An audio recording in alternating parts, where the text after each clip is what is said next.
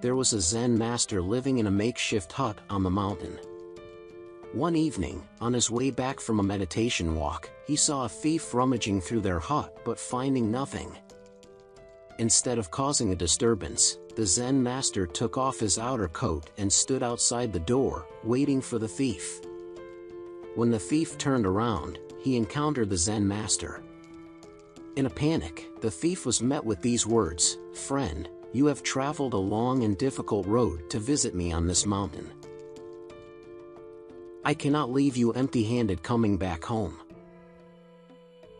It is late at night, take this coat to keep warm on your way back."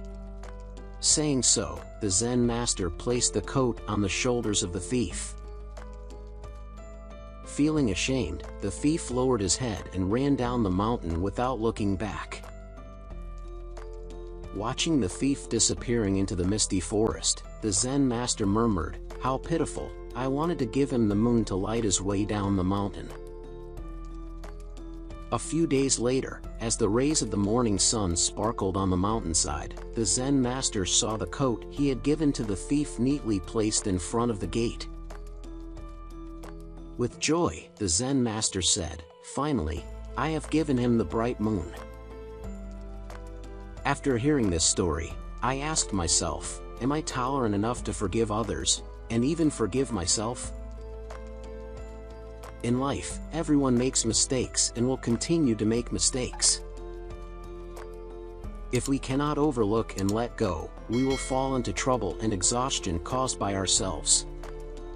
Conflicts and clashes between people are difficult to avoid. In such times, it is important to use a forgiving perspective to handle everything in order to avoid causing pain to both sides. It is also important to learn to forgive ourselves, not to always hold on to pain from past mistakes, but to learn to move forward, to learn and improve ourselves. In fact, learning to be tolerant is not that difficult. The root of disappointments and unhappiness comes from placing too many expectations on ourselves and others. This also applies to love. We love someone but expect them to be a certain way. When we cannot achieve what we desire, anger, disappointment, and blame easily arise. We cannot forgive them, nor can we forgive ourselves. However, if we approach everything with gratitude and appreciation, valuing them as they are, and let go of the desire for everything to go according to our own wishes, then naturally it becomes easy to be tolerant of ourselves and others. Martin Luther King, Jr. wrote, "Forgiveness is not an occasional act, it is a constant attitude."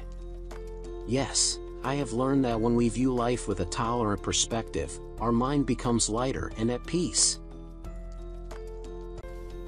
Thank you for your listening.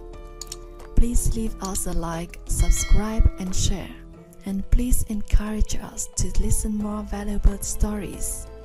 Thank you, thank you, thank you.